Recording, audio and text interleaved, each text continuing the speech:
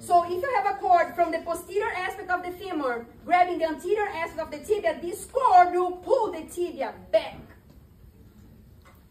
And since it grabs in the anterior aspect of the tibia, this is the anterior cruciate ligament. The one that grabs in the posterior aspect of the tibia goes from the anterior aspect of the femur all the way to the back of the tibia. That's the posterior cruciate ligament. And then what happens?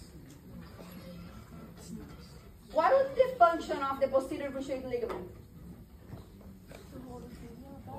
To prevent the tibia from moving backward, and the anterior cruciate ligament to prevent the tibia from moving all the way forward.